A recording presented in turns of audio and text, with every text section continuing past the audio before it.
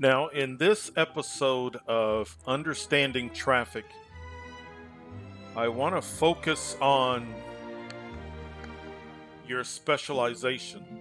So, when you have a city that is specializing, and this city began as a drilling, we were drilling for oil, and you can still kind of see where some of the leftover of the drilling for oil have transformed the city into an electronic city.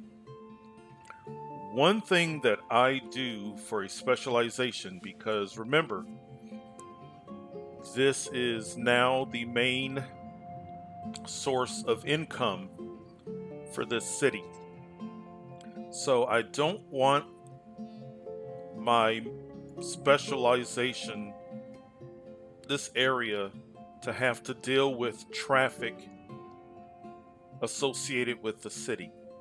So one thing that I do is I create its own zone or its own neighborhood.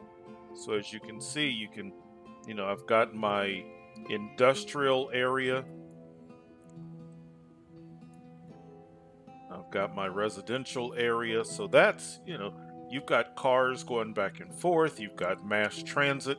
But one thing that I do with a specialization is I basically give it its own dedicated road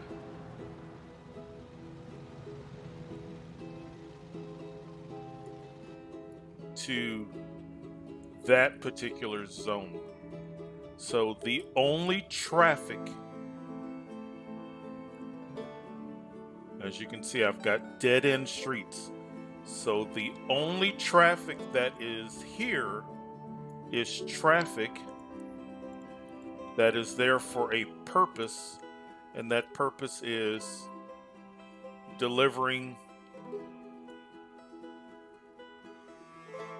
my resources or exporting. And then, of course, employees will come to work, but I'm not getting lots of other traffic that can slow down my progress. And it doesn't have to be just industry. This is something, if it's a specialization that I really want to make sure that it's not being hindered, this is one of the methods that I use.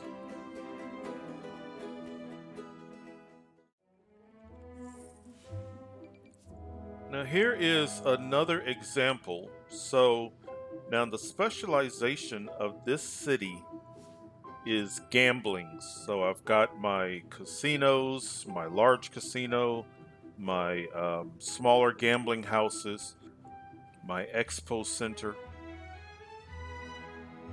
Now, if you will look, you can make out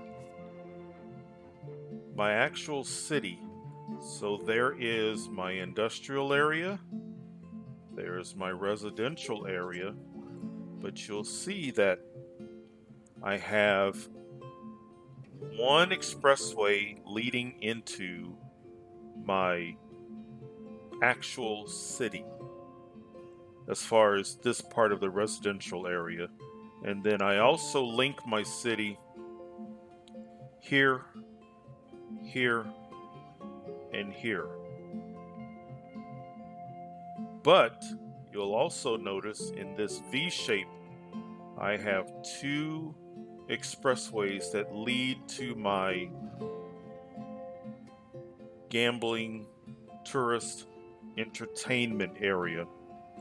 Now, I do have a side road here, but because of the way it's laid out, this is not going to get heavily used by the general population.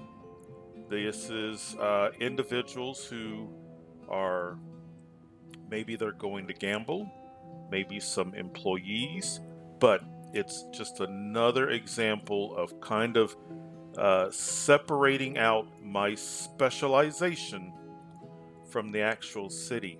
Um, yes, you can put gambling and the expo center here, but what would be happening is normal day-to-day traffic would be competing with my specialization, especially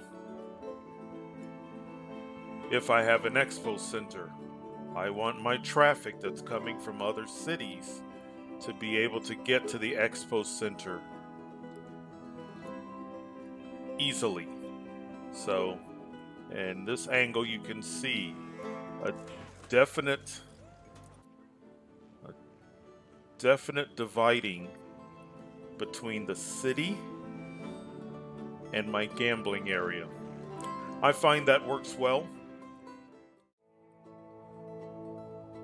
But just a little bit of information, two examples of how I take my specialization within a city, give it its own dedicated expressway, kind of separate it a bit from the city, so it's not having to compete with the normal traffic of the city. My residentials going to work, whether it's in industrial or they're going to work in a commercial area, uh, garbage trucks, um, all the different types of traffic that is fine for this part of the city, but I want to kind of keep it away from here. So just a little bit of information about traffic when it comes to a specialization. So I hope this helps. Good luck with your city, and we'll see you next time.